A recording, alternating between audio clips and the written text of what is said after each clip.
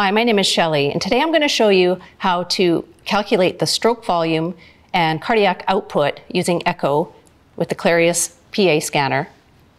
I'm using the cardiac preset, and to begin with, I need to get a left ventricular outflow tract diameter.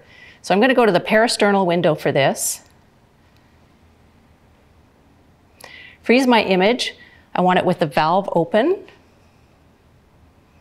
Go to LVOT diameter and measure the LVOT close to the aortic valve opening. We'll take a picture. And now I'm going to move down to the apical window. So I'm now in the apical view, and I need the apical 5-chamber view, which includes the aortic valve and the left ventricular outflow tract. I'm going to bring up my pulse Doppler and place my sample volume in the left ventricular outflow tract and start the Doppler scroll.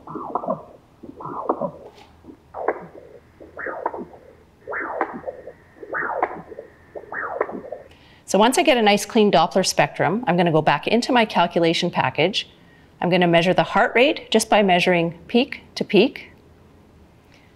And I'm also going to do a trace of the left ventricular outflow tract flow.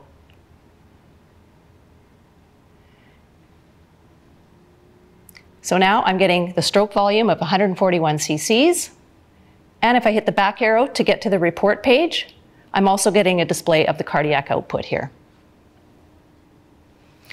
So a nice quick way to get your cardiac output and stroke volume estimations.